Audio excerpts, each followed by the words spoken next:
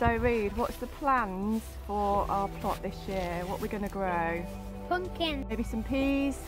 Well, peas. I don't like peas though. You don't like peas? Oh, I love peas. Okie dokie. So I thought we'd give you a little tour of the plots. This is about the second time we've been down since Christmas. The weather's been so rubbish, so we've not been able to get down can't yet. even pick them. Oh, can't even pick the weeds up. Florrie's on weed duty. So, give you a little sweep round.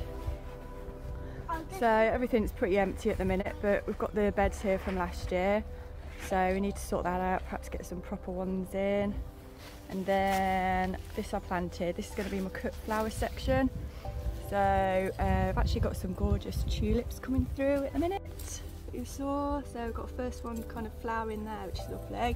I've got some peonies in as well. This structure we're hoping we're going to get rid of. That was inherited when we got it last year. So we took out some of the fruit bushes because we had loads of them.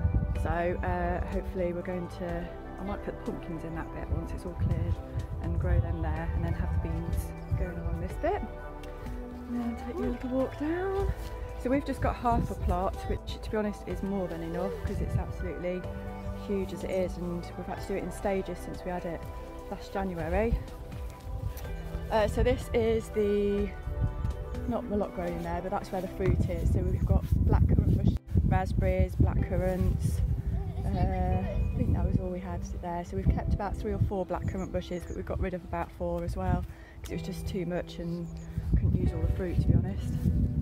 And walk down. Then that's another little section that we've got raspberries in, and then this little bit here is our strawberries.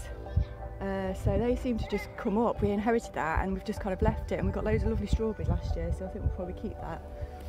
And then this bit, that is kind of stage 3, I think. I don't know, we've just used it as a dumping ground at the minute, but hopefully we'll get to do something with that. If not this year, maybe next year, we'll see how it goes.